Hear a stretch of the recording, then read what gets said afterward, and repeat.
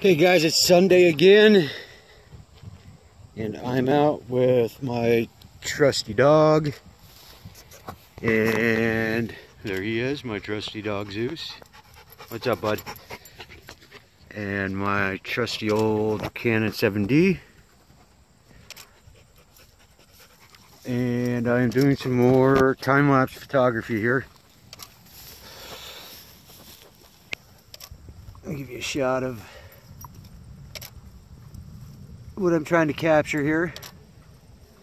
It looked like these big white cumulonimbus clouds were building up over the hilltop there, but now that I got this set up and started, it looks like they're kind of moving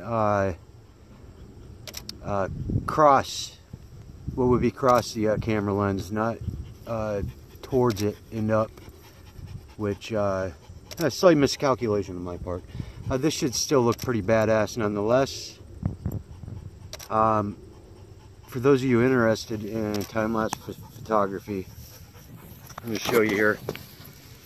I've got and your lens really doesn't matter. I do a lot of time-lapse videos, slow-mo videos, using a 50mm and even a 200mm lens, especially clouds. I like getting right in the clouds and getting the movement of these big cumulonimbus clouds down.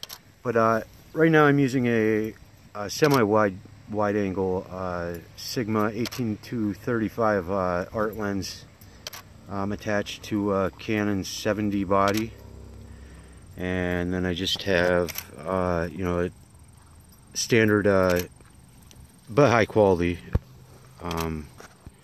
ball head mount or tripod.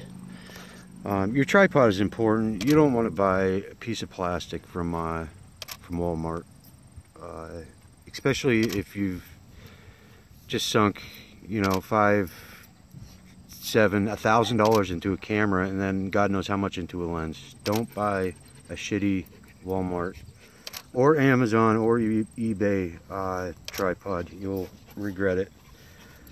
But then I have what makes this possible, and there's a few different ways you can go about doing this. You can use an intervoltometer like I'm using here. I picked this up on eBay for like $5, literally.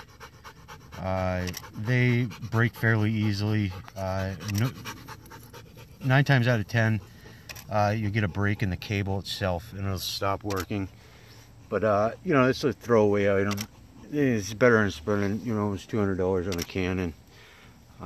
Something like that there. The, you know, quality really doesn't matter too much. I got a backup in my backpack, so if that one takes a shit, I got another one ready.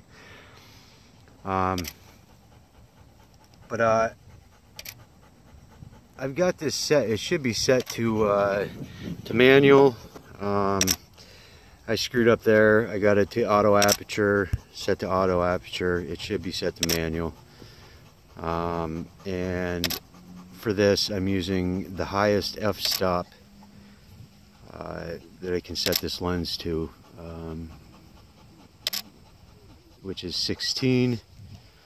And it looks like it's, I have my ISO set to 100.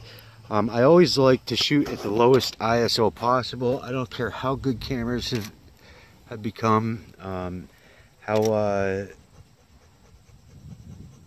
well they handle higher ISOs. I really just prefer to shoot at the lowest ISO possible. So in the middle of the afternoon here with the sun out, I'm shooting with an ISO of 100. F-stop is 16, and it looks like the auto aperture is shooting at about 1/160th of a second. Okay.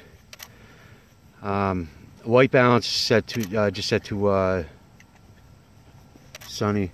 I'm going to show you something else here you may consider buying, and the only reason this I'm going to give you this tip here, and the only reason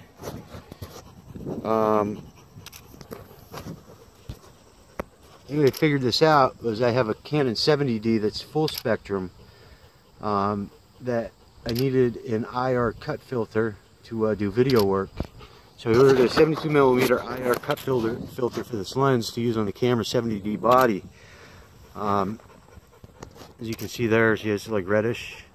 Well, this 7D is not modified, so it has the manufacturer's cut filter on it.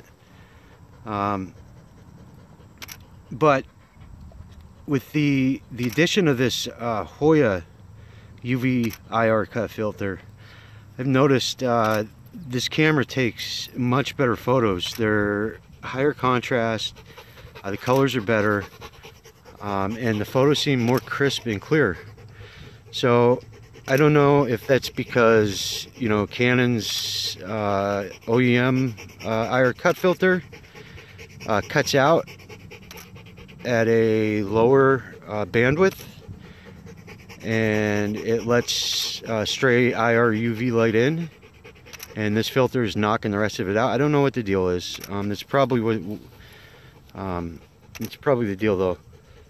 But it works really well on a non-modified camera, believe it or not. So I'll take. So I'm done taking photos here.